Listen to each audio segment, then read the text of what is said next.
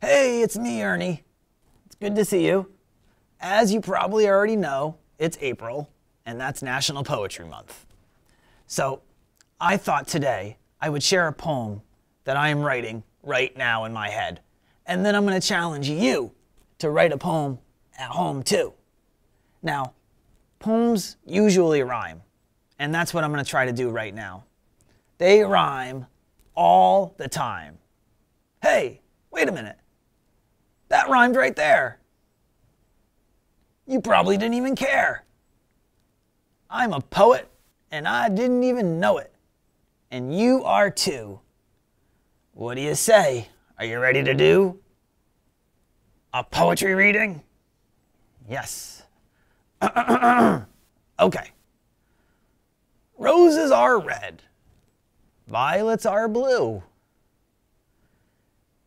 I love books.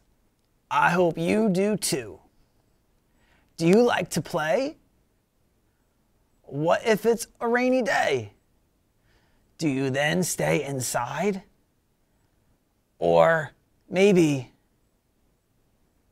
go and hide? Hide and seek is lots of fun. That game is one of my favorite ones. Well, that didn't really rhyme. What about library? Do you like the library? I see. Well, I'm gonna go find my key because I'm going to go take the car. Don't worry, I'm not gonna drive far. I'm gonna go and see the stars. But then I would need a rocket ship. And I don't want to lift it because it hurt my hip. So what should I do? I know. I'll ask you. Can you make me a rocket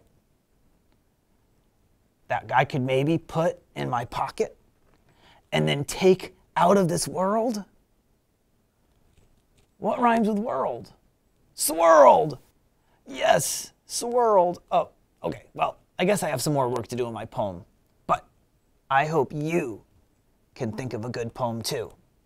Whoa, that rhymed. I'm awesome.